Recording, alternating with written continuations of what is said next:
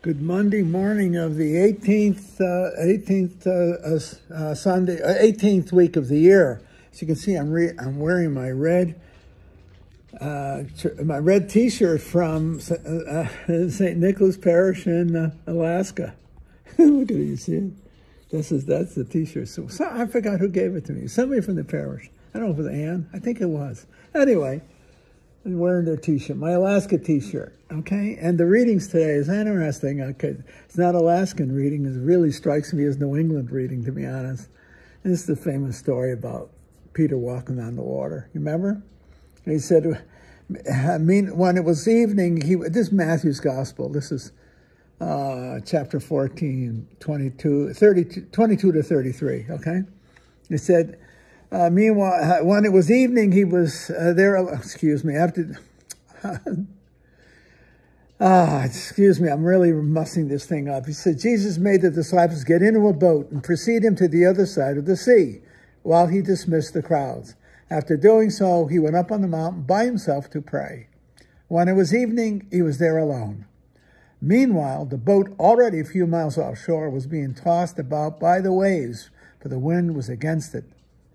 During the fourth watch of the night, he came toward them, walking on the sea.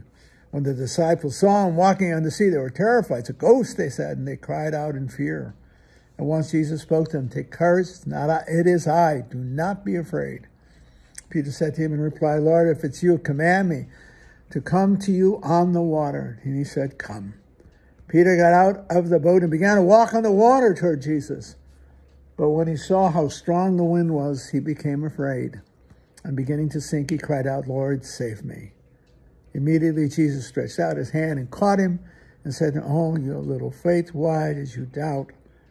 After they got into the boat, the wind died down. And those who were in the boat did him homage, saying, "Truly, you are the Son of God." Boy, that's a powerful text, isn't it? I mean, there's been 1,214,000 versions of the jokes with regard to Peter walking on the water. But if you look at this, a great symbol of the church at the time of St. Matthew, and it's the church of this day. And that is the turbulence of life itself. That storm on the water is the storm of life itself. Can you imagine what those early apostles went through? See? How real, I'll show you this, how real is the Christ who came to them in their mind? Or was it just a ghost? In the turbulence of that water, the turbulence of that storm, they are in the boat and helpless. You see? They're helpless. And that's when Peter asks if he can transcend the violence, if he would just hear in the command of Christ and follow it. But even Peter, he's so human. He's so perfectly human. Even he, for a moment, doubts it. He plunges into the depth of the water. He descends into the chaos. Think, doubt leads to chaos, you see. But Christ raises him up, holds his hand, and pulls him out of the water, and they put him in the boat. They return to the boat, and as long as the boat is the church.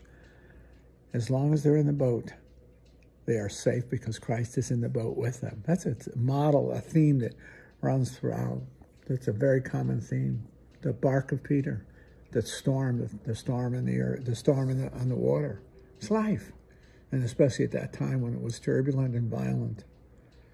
See, I think why I said before is that my New England experience is because I've been out in the water. When I was a boy, my father and I were rowing a rowboat, and we went out and the storm came up. And I remember my father rowing against the boat, rowed it against the wind, and the helplessness you feel when human strength is not enough. The storm is bigger than you are. I remember we tied to a post, lobster pot. They had poles in the water, and that's the only thing we had, and our life jackets. It's very important, very powerful experience in my life because I was frightened in a different kind of way, and my father knew we were in danger, serious danger. We didn't have life jackets; we had life preservers, cushions. And he tied his cushion to me and both cushions. I had both cushions. So if we had capsized, my father would have drowned. And that really had as it turned out, somebody came along and they got us in. They came on an outboard and they hauled us in. My father bought an outboard motor the following Christmas. So it was 1954, 1955, around there. See? I was about 13 or 14. Never forgot that. That was a powerful experience of my father's love for me. Think of God's love for us, to give you his life jacket. See? Think of Christ, okay? As it were, see, the life jacket, the safety cushion, you see? I remember when the monastery, when I finally moved away and started to begin years later, 3 or 4 or 5 years later, when I became a passionist and I began to contemplate the Christ, especially the crucified Christ, and the love of the Father, I began to identify God the Father with my own father. And I began to see what my father, how I began to understand God as a compassionate father who gives away his son, gives away his life for his sons and daughters. It was a transformative experience for me, I have to say. When I think of the Father, God the Father, I think of my father. And I think of the boat. I think of rocking and rolling out there and virtually helpless. And he ties his life jacket to me, his safety cushion to me, his flotation cushion to me. He made sure I survived. After that, I stopped ever fearing God, fearing him. But I rather revered him with the same love I have for my father. And I want to honor him with the quality of my life. I want to be faithful to my father, not out of fear, but out of honor. It's deep within my own family tradition. It was interesting when I left home and got ordained, okay, right there, my mother said to me, never dishonor our family name. That was the only command I ever got, never dishonor our family name. That runs very deep in me. Because I love my parents, even though I didn't understand when I was a boy, as a typical teenager.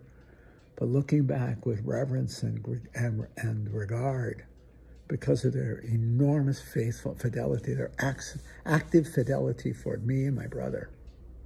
And so when I look at my father, I see with that type of powerful reverence, well, that transfers as I think of God the same way, I'm not speaking very well right now. But I don't distrust for 1 second the fidelity of God, because I also know what fidelity is, because I saw it and experienced it in my parents and my father. And I ask only that I not do disservice to that name, the family name and the divine name. I hope I never betray the church. I never betray Christ. I'm a sinful man, but hopefully not a betrayer, because it's abhorrent to me to betray my own family. Boy, you have no idea what that means. None. Betrayals, it's the unthinkable sin. To turn against those who have loved me. My family, the divine family. Didn't say I'm perfect. I'm a sinful man, and I beg for forgiveness. But I hope I have never dishonored my family or dishonored the church or dishonored Christ and his Father through the Holy Spirit. I hope I have been a good son. Flawed, but a faithful son who loves his father, who loves his mother, who loves the church, who loves God in Christ through the Holy Spirit. I mean that. You had to be in that boat. You'd get the message. If you were in that boat with me and my father, you'd understand exactly what I just said.